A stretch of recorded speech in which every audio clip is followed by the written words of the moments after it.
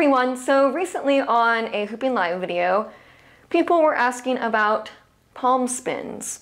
And the reason why I want to talk about them a little bit more in depth, even though I know I have some videos on them, is because I've learned a few new things on them. I'll have to let the cat out. Let the cat out.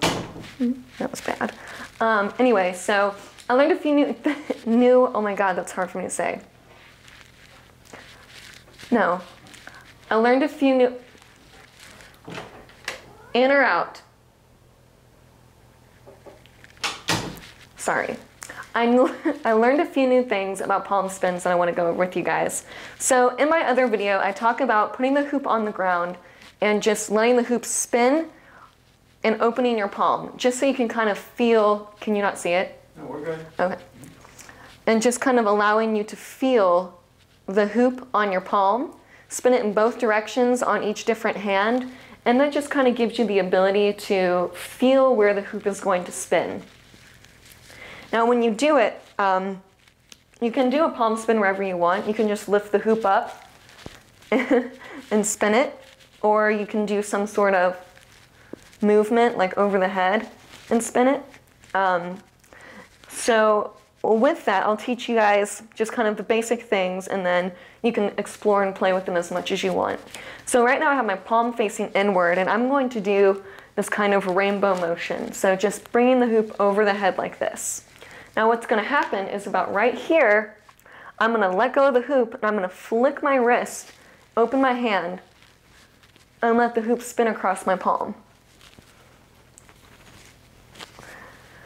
Now, what I am doing to like really get this kind of hoop staying in the same path is I am trying to really understand the weight of my hoop and where it wants to fall, and counteracting that movement so it stays in a straight line. So if the hoop's falling a certain way, I don't want to follow that. If the hoop is moving a certain way, I don't want to follow that movement if the hoop's going downward. I want to kind of try to move the hoop more up, just to kind of keep it in a straight line. So right there, I'm kind of manipulating the hoop. Oh. Not there, I wasn't doing it. So I'm bringing the hoop around, pushing it. So I'm, ow! This is not easy to do in a small room.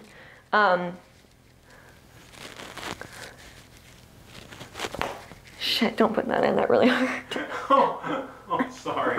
Oh, okay. We might have to leave it all in. So what I'm doing here to kind of explain the flick of the wrist a little bit better to you is I'm bringing the hoop up, and then when I flick my wrist, I'm kind of popping the hoop into a circle. So I'd be kind of going like this. Shit. Okay, so we got a new title for this. This is the total demo fail. Okay, so let them know that's what the title's going to be. Total demo fail. God, I'm not even trying to do that. A tutorial fail. Okay. So I'm flicking my wrist, and I'm opening my hand, and it's going to allow that motion to happen. I like to practice sometimes. Now I'm all thrown off. Okay. I don't even know what I'm doing now. Okay, so do the wrap up and let them know this actually is going to be. So, shit. I tried to teach you guys palm spins today, but it does not work in this small space. So instead, this is a fail video. Tell them to check out your show. You did it in the show. Yes. So you can check out my show from March 14th of Hooping Live, and I explain it there a little bit better, and hopefully you'll be able to understand it there, because apparently right now, mic'd up and trying to do it in a small space isn't working out as well as I thought it would. So yeah, here's a video on how not to teach a palm spin.